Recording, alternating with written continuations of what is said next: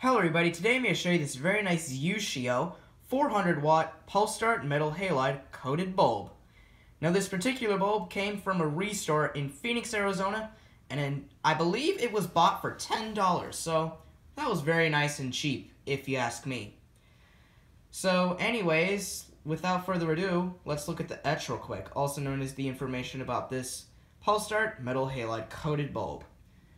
So, I believe there is a clear version of this bulb as well, but I haven't encountered any of those bulbs yet, but that will probably be highly unlikely, because I'm not sure if this company makes metal halide bulbs anymore, because LEDs are starting to take over the HIDs, which kind of stinks.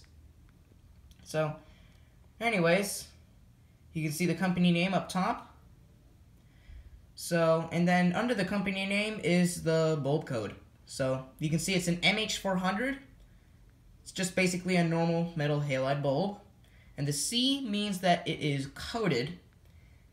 And this bothered me a little bit when I first bought the bulb.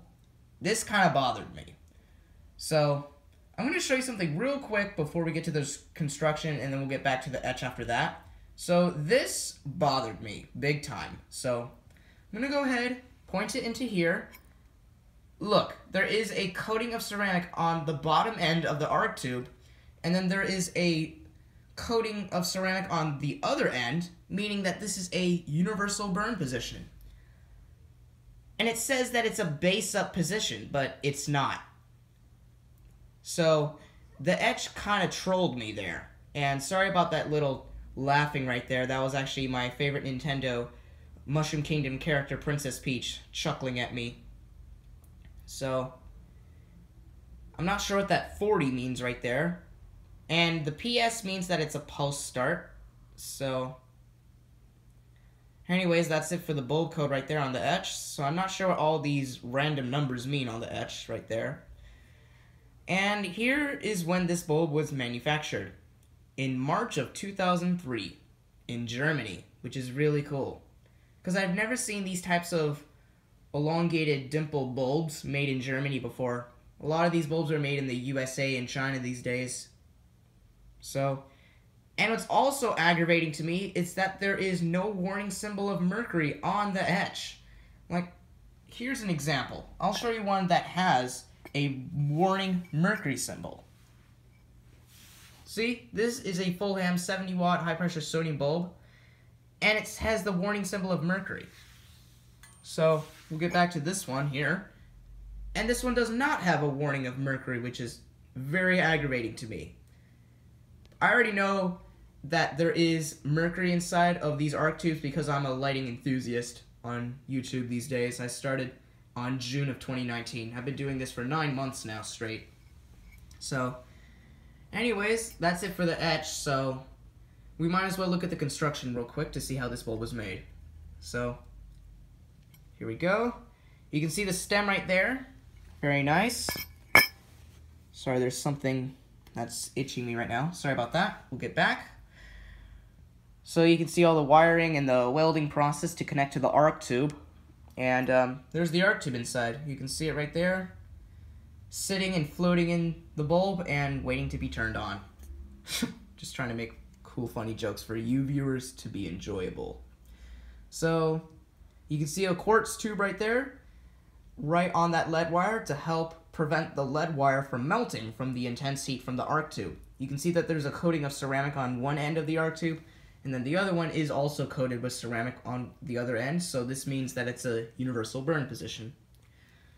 So, we also have the dimple for extra support for the arc tube, and we also have a very nice hard aluminum base with a glass insulator. Normally, a lot of these other companies that I know have brass bases with glass insulators. Let me show you one with a brass base real quick. Here's my Philips 50 watt high pressure sodium bulb, and it has a brass base with a glass insulator. So, there you go. So, anywho, let's go ahead and I'll give you some specifications about the lamp and then I'll turn it on. So this particular pulse start metal halide bulb here produces 40,000 lumens, and it's the brightest bulb out of all of the metal halide bulbs that I have that are 400 watt. So the Philips 400 watt metal halide bulb that I made over a month ago was beaten by this big sucker. So you all make great stuff, Philips. So anyways, I just made a little joke there. But anyways, this particular bulb here has a color temperature of, I believe, 4200K or cool white, almost like cool white fluorescent. And the coating on this bulb is actually not phosphor, believe it or not. There is no phosphor on the coating, it's just a normal white coating on the bulb. So, anyways, this bulb has an average life of 20,000 hours. So that's quite a while, but it's not as long as 24,000 hours, so. Anyways, I'm gonna go ahead and give this bulb a shot, and we'll see how it starts up. And what's actually funny and cool, this is my 400 watt metal halide fixture. And I gave this bulb a test like about, I don't know, 5 or 6 hours ago today. And it actually started up. This ballast is strong enough to give off a good electromagnetic pulse to this bulb, and it basically ignites it. So this is why I'm making this video. I actually don't have the actual ballast, which is, I believe, is the M155 for the 400 watt pulse start metal halide lamp.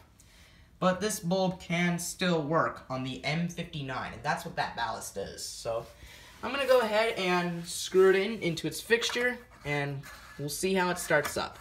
And hopefully there will be no issues with the arc tube whatsoever. And the coating is actually pretty thick on this bulb, so not gonna lie. Coated bulbs give me a little bit of endangerment because if it's especially metal halide, these bulbs have a nasty habit of arc tube rupture. So just to point that out there. But don't worry, this is a universal burn position. So anyways, enough of me talking. I'm gonna go ahead and put the camera right here on the ballast so you can get a good view of the whole bulb itself. So yeah, the coating is so thick that we can't even see the arc tube from just that LED lamp on the left. So I'm gonna go ahead and put my welding goggles on real fast. Alrighty, so enough of me talking already. We are gonna go ahead and give this bulb a whirl in 3, 2, 1.